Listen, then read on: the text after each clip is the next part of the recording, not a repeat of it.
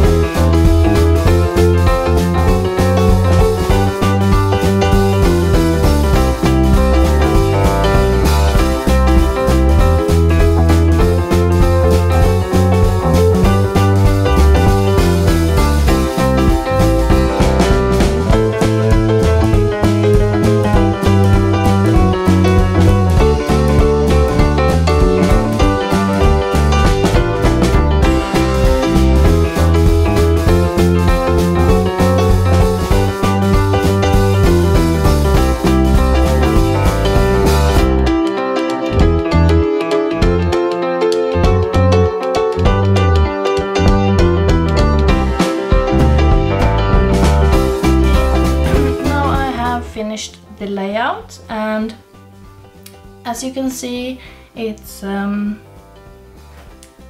bit messy around the edges with the washi, the patterned washi, but it frames the planning in a fun way, I think. This part I've added, or I'm using the same idea as last week, and otherwise, as I said, the focus is going to be what I've actually accomplished. So I have, for every weekday, I have a small section called Do, and here I'm going to put the chores or the appointments or whatever I have to do or I want to do, and then I'm going to move them down to Done, or just journal a bit of what I've done. I think it's important to capture all the things you actually do each day.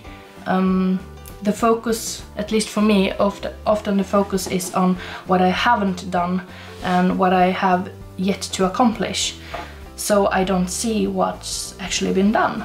So this is my spread, and I'm going to fill it in with all the details, or some of the details at least.